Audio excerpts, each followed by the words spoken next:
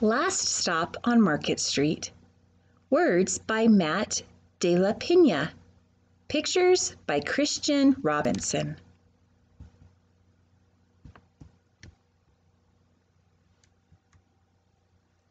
Last stop on Market Street.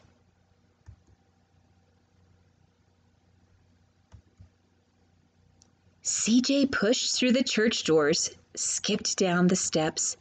The outside air smelled like freedom, but it also smelled like rain, which freckled CJ's shirt and dripped down his nose. He ducked under his Nana's umbrella, saying, "How come we gotta wait for the bus in all this wetness?" "Trees get thirsty too," his Nana told him. "Don't you see that big one drinking through a straw?" CJ looked for a long time, but never saw a straw. From the bus stop, he watched water pool on flower petals, watched rain patter against the windshields of a nearby car. His friend Kobe climbed in and gave CJ a wave and drove off with his dad. "Nana, how come we don't got a car?" "Boy, what do we need a car for? We got a bus that breathes fire and old Mr. Dennis, who always has a trick for you." The bus creaked to a stop in front of them. It sighed and sagged, and the door swung open. "What's that I see?" Mr. Dennis asked. He pulled a coin from behind CJ's ear, placed it in his palm. Nana laughed her deep laugh and pushed CJ along. They sat right up front. The man across the way was tuning a guitar. An old woman with curlers had butterflies in a jar. Nana gave everyone a great big smile and said, "Good afternoon." She made sure CJ did the same. The bus lurched forward and stopped, lurched forward and stopped. Nana hummed as she knit. "How come we always gotta go here after church?" CJ said. "Miguel and Kobe never have to go nowhere." "I feel sorry for those boys," she told him. "They'll never get a chance to meet Bobo or the Sunglass Man. And I hear Trixie got herself a brand new hat." CJ stared out the window, feeling sorry for himself. He watched cars zip by on either side, watched a group of boys hop curbs on bikes. A man climbed aboard with a spotted dog. CJ gave up his seat.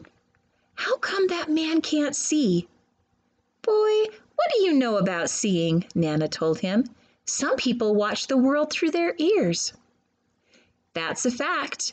Their noses, too," the man said, sniffing at the air. "That's a mighty fine perfume you're wearing today, ma'am." Nana squeezed the man's hand and laughed her deep laugh. The two older boys got on next. CJ watched as they moved on by and stood him back. "Sure wish I had one of those," he said. Nana set down her knitting. "What for? You got the real-life thing sitting across from you. Why don't you ask the man if he'll play us a song?" CJ didn't have to. The guitar player was already plucking strings and beginning to sing. "To feel the magic of music," the blind man whispered, "I like to close my eyes." Nana closed hers too. So did CJ and the spotted dog. And in the darkness, the rhythm lifted CJ out of the bus, out of the big city. He saw sunset colors swirling over crashing waves. He saw a family of hawks slicing through the sky, saw the old woman's butterflies dancing free in the light of the moon. CJ's chest grew full, and he was lost in the sound, and the sound gave him the feeling of magic. The song ended and CJ opened his eyes. Everyone on the bus clapped, even the boys in back. Nana glanced at the coins in CJ's palm. CJ dropped it in the man's hat. "Last stop on Market Street," Mr. Dennis called. CJ looked around as he stepped off the bus. Crumbling sidewalks and broken down doors, graffiti tagged windows and boarded up stores. He reached for his Nana's hand. How come it's always so dirty over here? She smiled and pointed to the sky. Sometimes, when you're surrounded by dirt, CJ, you're a better witness for what's beautiful. CJ saw the perfect rainbow arcing over their soup kitchen. He wondered how his Nana always found beautiful wherever or where he never even thought to look.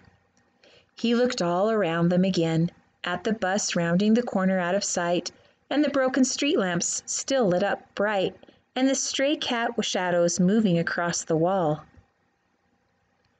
When he spotted their familiar faces in the window, he said, "I'm glad we came." He thought his Nana might laugh her deep laugh, but she didn't. She patted him on the head and told him, "Me too, CJ. Now come on." The end.